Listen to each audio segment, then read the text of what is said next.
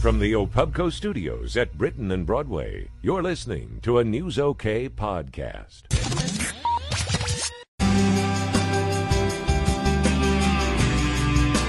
Hi, I'm Ken Raymond, staff writer for the Oklahoman. I'm here today with Captain Steve McCool of the Oklahoma City Police Department. Hello, Captain. Hello. We're here today to talk a little bit about the Orbach homicide case. I guess July 1st is the 25th anniversary of this unsolved homicide. That's right. It's coming up July 1, 25 years, 1982. Have there been many leads in this case over the years? No, there really hasn't. After the initial investigation and running out what few leads we had, that's what's a little bit different in this case. There really wasn't a lot of physical evidence, if any, that was left at the scene. Well, take us back, if you will, a little bit through what actually happened that day. Well, we were called out to the residence here in Oklahoma City. An elderly couple, Cyril Orbach and his wife, Christine Orbach. He was 87 years old. She was 67 years old. They were found beaten in their home. There was approximately $150,000 worth of jewelry that was known to have been kept in the safe in the home that was missing. And so the investigators began their investigation there at the scene to try to determine just exactly what had occurred.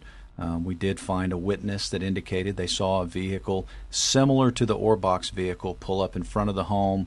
They gave a description of an individual who kind of briskly got out of the vehicle and walked up to the house. And from there, we know that the Orbachs were trying to, at that time, sell their home. It was up for sale. It was valued at approximately $350,000 at that time.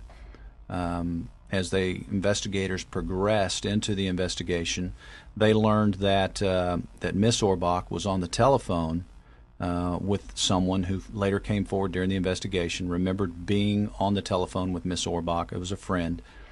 And she made a comment that someone was at the door and that Cyril had let them in to show them, presumably what we think and theorize is to show them the home, that it was a prospective buyer of the home. And instead they let in, apparently, their killers. That's what we theorize. We believe that since there was no forced entry into the home, there was no evidence of that they had let the killers into the home. Now, this is a fairly prominent couple. I believe they were the owners of some stores here in Oklahoma. Right. They pretty much started the Orbach clothing store. Matter of fact, Cyril had just recently retired. I believe it's my understanding that he turned it over to his children to continue to run the store. But he and his wife had retired from actually running the business. So now, one of the vehicles, there was a vehicle involved in all of this. Was that some sort of a station wagon?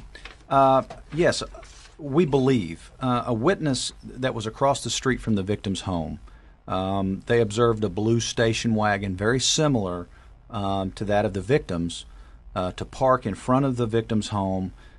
They described this suspect, a white male, 35 to 40 years of age, about 5'10", 180 pounds, with a reddish complexion and light sandy blonde or reddish blonde hair, to get out of the vehicle, and he walked toward the victim's house at a very determined, fast pace. That's pretty much the only description of anybody that we have in reference to this case. Do we have any reason at all to believe that maybe there was more than one suspect involved in all of this? Or? That's a possibility because, it's always somewhat difficult sometimes to control two subjects. And so there is a theory that there was possibly two individuals so that both could be controlled, maybe controlling one while they led the other one to the safe to open the safe to get the jewelry out. Well, not to be too graphic, but I understand that the attack on these two individuals was pretty brutal. Yes, it was. There was evidence, obviously, that they had been beaten. Their throats had been cut. And so it was a very brutal death. Now, the motive, I guess we believe maybe was robbery. Right now that's that's the only thing we have to go on, the fact that that amount of jewelry is missing. The house really wasn't disturbed in any way except for the room in which they were killed, and then the jewelry being missing from the safe. Were any of these pieces of jewelry distinctive or anything that people might remember seeing now? I don't believe that I have a list of any of the jewelry that was actually taken, so I'm not sure. Okay. Well, we can cut that part. Tell me a little bit about the investigation over the years. You said earlier there really hasn't been much new come forward.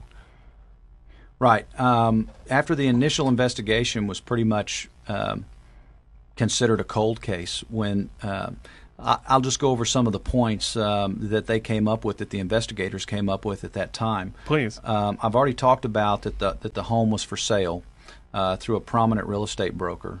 The value of the home I mentioned at $350,000. That Mr. Orbach had recently retired from the clothing business, which he started in the Oklahoma City area. We know that both the victims were very active and religious and very involved in the Christian Science faith. That was part that came forward in the investigation. We know that the home was secured with a loud Rollins alarm, and their home was situated off of a major street, located near to a nearby large shopping center. Both victims were found in the office study room of the home. Their clothes were blood-soaked, and the body had been turned over probably, we think maybe before death, and the male victim had been severely beaten, and obviously his throat had been cut. He also had a stab wound. There were no other wounds that were found on Mr. Orbach. He was fully clothed, no evidence